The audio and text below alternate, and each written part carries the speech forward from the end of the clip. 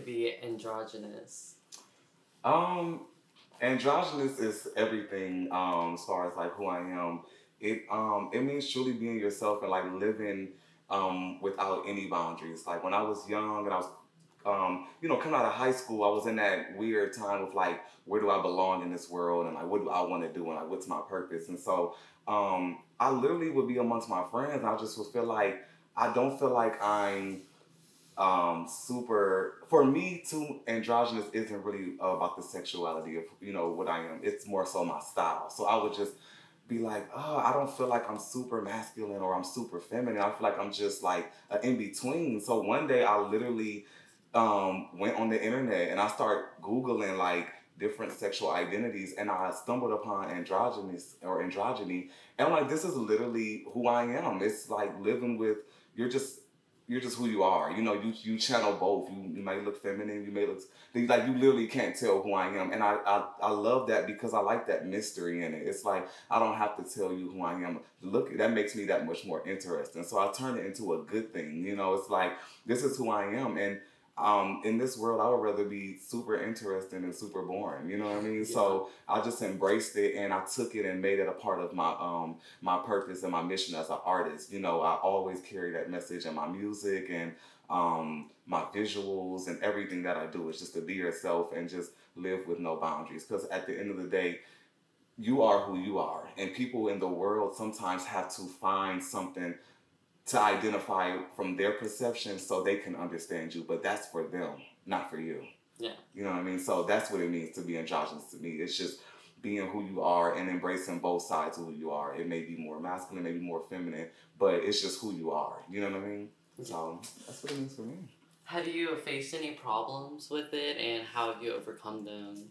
Absolutely. I come from Ohio, small city, Toledo, inner city schools, but for me, I think the thing that saved me was my dreams, because at a young age, I knew what I wanted to do, and that was entertainment. So I was able to, at a young age, develop who I was. So when I got older, like into the world, I knew exactly what I was doing and what road I wanted to go down. And the thing that really helped me was my family embracing who I was, because my family never really like questioned me or put me in a corner like of like, who are you, or what's your sexual preference, or and try to force me to be. They kind of just let me grow into who I was. And I think that's very important, to find those people who support you and who you really want to be, because as you're developing, especially at your age, you're young teen, these are like the important years, because this is who you're going to be. Like you're now are going to start investing into who you're really going to be, once you could turn like 14 and you go on in high school. So just finding that support system of people who really believe in you and who give you the opportunity to be you with no boundaries. So I would say that was the biggest thing that really helped me. It was the support system, and just putting all that energy into your dream. You know what I mean? Because they can't deny greatness. You know what I mean? So that's what it's about at the end of the day.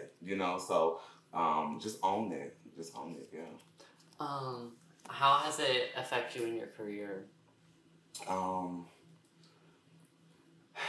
it has its challenges. I started off as a dancer, actually, predominantly hip hop. So I moved to Atlanta and I started running into these issues with like production would want you to be more masculine, or like I've literally been in auditions or workshops, and they would stop the class and be like, guys, I'm gonna tell you now, you need to be more masculine if you want to book. But for me, I took that as a sign of like, you know what, I have this love for music and I just have an undying passion to be myself. And I feel like I can't enjoy what I love to do if I can't be myself in it. It's like if I love to dance, I want to express it fully, but not like in these different forms. Like, okay, now you got to be like this, now you got to be like that, because I feel like that's not why we do it. So I had to really make up in my mind that, Montre, this calling is for you. There's people out there who need those examples and those leaders, and I just did not want to be a person who shied away from my truth. So I chose to own it and make that a part of my brand. So all of it's, I'm always about being fearless and over the top, and just owning it, because again, self-love is most important. So at the end of the day, it's about, making yourself happy first. So that's my thing. Always keep that with you no matter what. It's about, ultimately what you want to do, because we have one life to live. Are there like any other outlets you like put yourself into besides your music and your dance? Yeah, finding friends with like minds, and just learning from each other. I watched a lot of documentaries and movies and stories. I would really recommend that. It's this. I want to pass this on. This helped me at a very young age. It's a documentary called Paris is Burning, and I would really love our mom. I would off the record. You watch it first to see. It's not really crazy like that, but it's documented in the '80s. So but it really helped me because I needed an example, and sometimes what we need, because again, when you see people who've done it before, you be like, oh my God, like, and they lived in the '80s, so it's like people been fighting for equality, so it's like that motivated me to be someone to carry the torch, so I would say watch as many documentaries as you can. Like Netflix has a lot of good ones, Hulu has some good ones, and it'll help you find, who your calling in this world. So I would definitely recommend that. Yeah. Where do you mostly like shop? Like, where do you find these sunglasses and? Oh my God! Like I love thrift shopping. So, a person with style know how to put it together with regardless. It's not about the cost, So I always say you can buy clothes, but you can't buy style, right? So I am an artist, so I have to ball on the budget, as they say. So thrift stores or sometimes like these glasses. One of my friends just gave them to me. They're like, I want you to, you can have these. I'm like, okay. So mostly thrift stores or like mall. I like pick pieces. Like Little Five Points is one of my favorite areas. Lennox, like the malls, I get pieces here and there, but actually it's a lot of it is thrifted. Yeah. And plus I like standing out, so I usually find one of a kind pieces at thrift stores versus the mall. You may have to really like mix it up to stand out, because everybody, have the same shirt. So it's like I have to really like mix it up. So yeah. Is there any advice you could give me? Yes. I would say, especially at your age, really I think you may know, because I know you're entertainment, so I know I assume that's like the main path you want to go down. But give yourself time to find what is your thing, and when you find it, really own it. And I always want you to keep with you. I always say this: remember that you only have one life to live. You know what I mean? So really find the people who are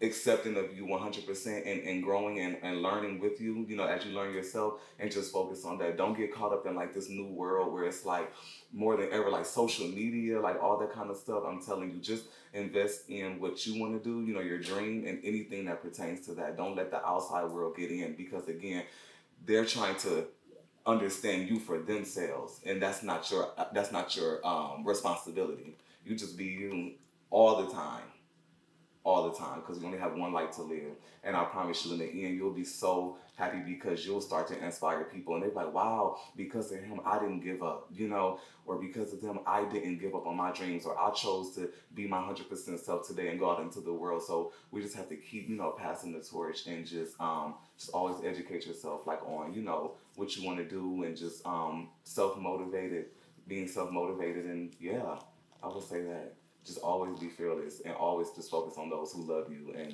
your dreams. Are there any events in your life that taught you a lesson that you live by?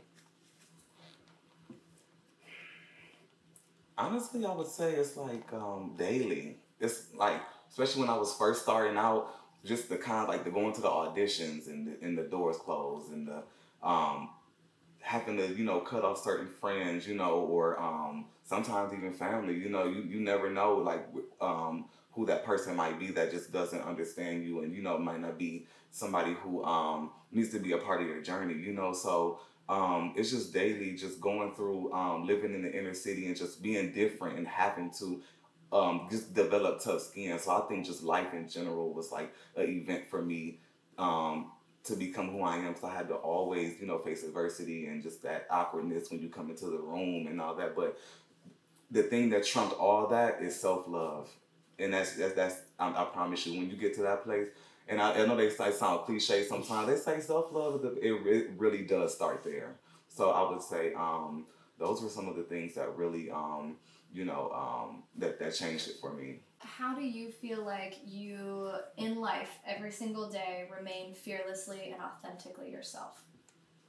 I just think of like the children or the even adults who are in a position where they feel like they really can't be themselves. I want to be someone who breaks down those doors for them. So that's what I keep with me all the time. I think of those people who, sometimes they don't have an example, or they don't have a voice or somebody to be like, wow, if they could do it, I could do it too. So I feel like I have an obligation. If I'm not being who I am and 100%, I'm literally letting someone else down. Like I'm letting another life down. I feel like it was called upon me to be that person, so I can't stifle that. Because now I'm messing with like, the whole operation, of my purpose. So I just try to. That's the main thing. I feel like I can't not be myself because I'm letting someone else down. So that's what I keep with me.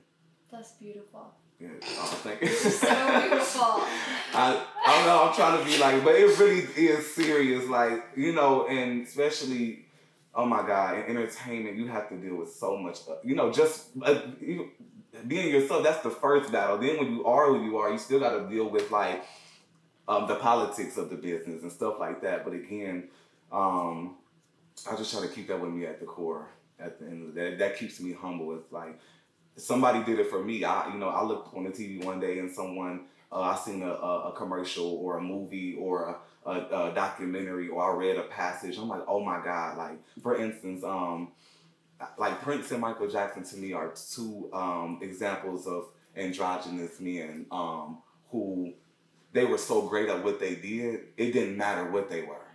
So that's another thing I want to leave with you. Whatever you choose to do, it could be anything. It could be something, not even entertainment, because sometimes life is funny that we are on a road that leads us to something else. I thought I wanted to dance, and it led me to music. So when you're just be amazing at what you do, and they really can't say this, like, you know what I mean? Like Michael Jackson was moonwalking, for goodness sakes. Like, who cares what he was wearing? Or Prince, he was one of the best musicians of our time. It's like, who cares? Like, everybody loved Purple Rain. So, so I want to leave you with that too.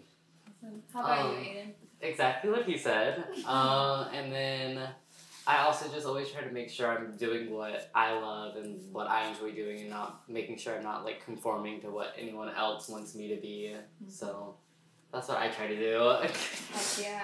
Yeah, and it's funny too. It's funny when I look back. High school is so funny because it's like when we become adults, none of those people care. Like, it's a totally different world. It's like when we're young, high school is so funny because looking back, like half the people who may have teased or said something, it's like we literally, it doesn't. So I'm telling you, that's another thing. Once you make it out of high school, you literally will have, it'll be different. So you won't have to deal with as much pressure because you'll be in a position where you can kind of choose your energy that you want to be around too. So you trust me, it's gonna be fine. High school, it's weird, but trust me, you'll be fine. I think I have one more question. So for you, Montre, what do you think? How can an ally help you? I would say being an example in a doorway for people that may not understand. Like, if they understand, educate your friends on a lot of different things. So it's like you're helping us in a way, because it's like when you're changing minds around who's around you, that's what's bridging the gap. Because sometimes it's just a lack of understanding. Some people just don't know. Like, if you don't educate yourself outside of high school, a lot of stuff you literally will not know. So I feel like it would just be good to just broaden the horizon. So it's like, instead of me having to walk into a room and have a situation and then they learn, they might already know because they spoke to a friend. They're like, you know what, I get it. So that's just what it is sometimes too. Some people literally don't get it. Like, androgynous, what's that to them? Some people just think, it's just black and white, but it's so much in between, So some people, they just educate people on the in between. Like, if you know something, pass it on and to make it easier for somebody who don't even have to deal with that awkwardness walking into the room, That's awesome. Cool. I think we got everything I need. Awesome. Yeah, awesome. Thank you. you guys. My pleasure. Yay.